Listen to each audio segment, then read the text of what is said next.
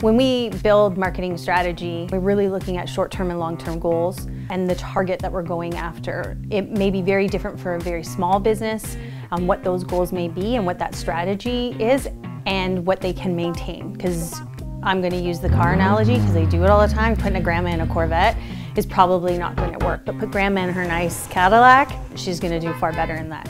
I think it really depends on your business goals and where you're at and what stage your business is at right now, because we really do believe in building in stages. Every business and every strategy that we work on evolves, and this is why we do everything in stages, because after stage one, stage two may be tweaked based on stage one and the results of stage one or the market changing. It all is taken into consideration. Building that strategy to fit the budget, manageability for a client, and for them to understand it, because if they don't understand why they're doing it, it's not going to go as far as they think it is.